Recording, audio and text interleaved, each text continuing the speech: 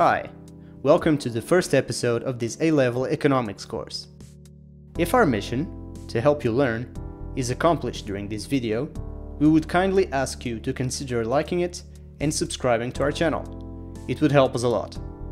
Let's start by talking about two very important kinds of goods: economic and free goods. A free good, like air or water, is characterized by abundance. Free goods cannot be traded, because nobody living by the beach would buy sand. There would be no point. An economic good is a good or service that has a certain utility to society, and people are willing to pay for it. These goods have a degree of scarcity and therefore an opportunity cost. What's that, you ask? Time for a little story. Let's say your friend invited you to a movie, but on that same night you were planning to stay home and watch an episode of your favorite TV show alone. You now have to make a choice. You either stay home and watch your TV show, or go out and you watch a movie with your friend. They both sound pretty good, I must admit, but both have a cost. Because I know you are a socially active individual, let's say you choose option B. You get to watch the movie with your friend, but the cost of it is not watching your TV show at home that night. That, dear friends, is an opportunity cost. If you choose option A, your opportunity cost would be not to see the movie with your friend. There is a famous economics quote that goes like this: "There is no such thing as a free lunch." And this is exactly what it means. Every action has an opportunity cost, which means that a free lunch isn't actually free. Get it? We'll talk more about this in a later video.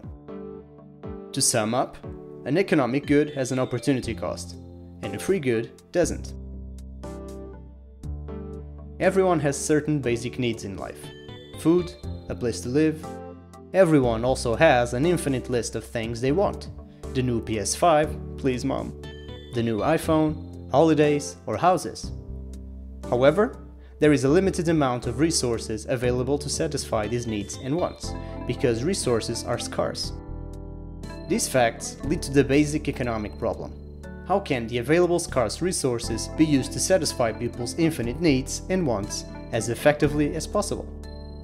Scarcity is the reason why economics exists as a science. We wouldn't have to worry about how scarce resources are allocated if those resources were unlimited. The main economic problem is the fact that there is a limited amount of resources to satisfy unlimited wants. This means that we have to make choices.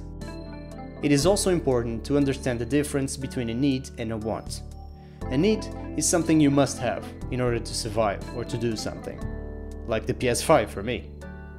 A want is something you desire, but it is not essential. By the way, I was just kidding, the PS5 is not a need. Unless you're my mom. There are two types of statements in economic analysis: positive statements and normative statements. Positive statements describe facts or how something actually is. A normative statement describes opinions or how things should be. Economic analysis has a slight tendency to focus mostly on positive analysis, and it can be tempting to analyze things using normative analysis. However, you shouldn't think that one type is more important than the other. Both are really important.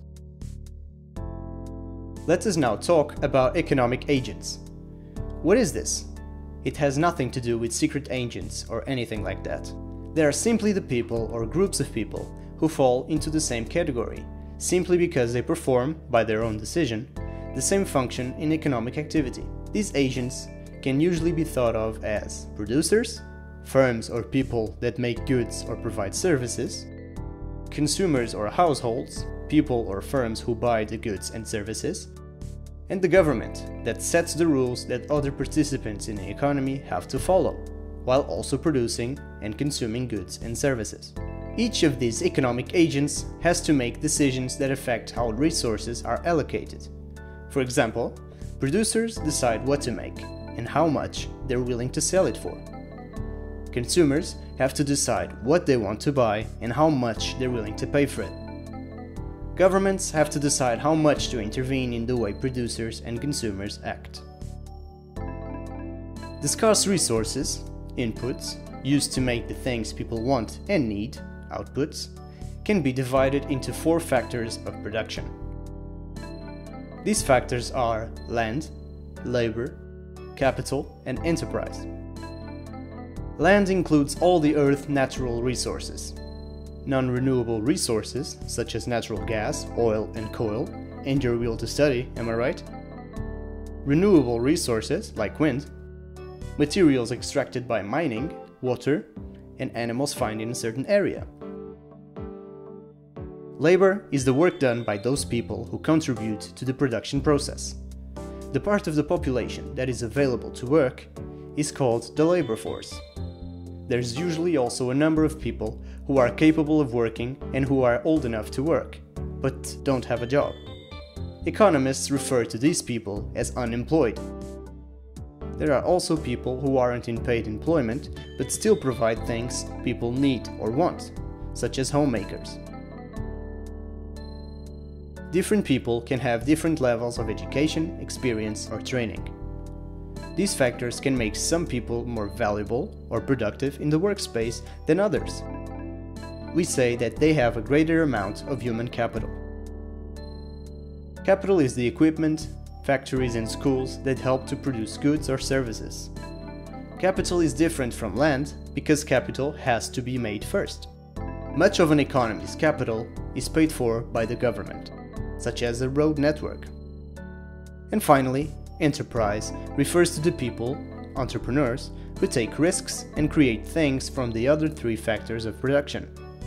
They set up and run businesses using any of the factors of production available to them.